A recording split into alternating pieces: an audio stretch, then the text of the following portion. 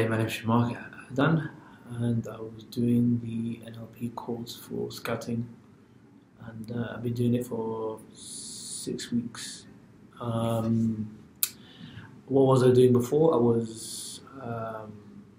already have obviously graduated at University of East London, worked for 5 years, worked in the creative sector, creative industry, and art world and the fashion world, and I found out NLP through just going through online. I was looking for courses online that I could get into the football industry because, I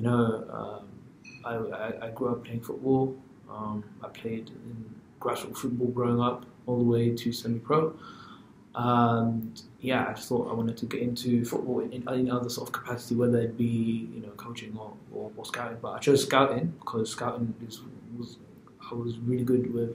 I would say like identifying players and talents, and not just talent itself, but even through people, because I'm a people's person. So yeah. The level 1 course I did was more theoretical, which is sort of kind of getting an idea of like what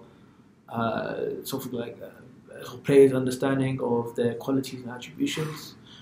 So it was kind of giving a little bit of a warm up on what sort of qualities they have in each position, which is sort of a good way to sort of understand how things work, which was amazing. Staff has been excellent, obviously from day one. They're very helpful. Even if you don't understand any questions, they're always there to answer your calls straight away. They're very helpful and supportive.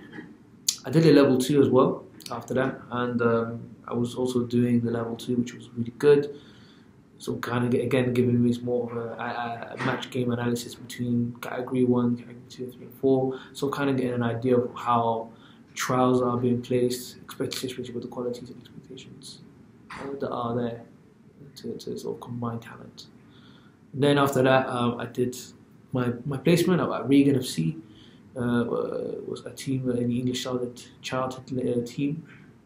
I was there doing my placement for 6 months. It was really good. Great insight on like how the day-to-day is running a local football club, how it's run, especially on the coaching side of it. Doing a lot of observations, but also kind of like doing all the match reports on key positions, which is really important. And I feel like the experience was very, very helpful, and I think I've enjoyed it a lot. And I just want to say thank you to NLP again, once again, for providing these opportunities. And yeah. And I recommend to anyone who wants to get into football, this is definitely the place to do it.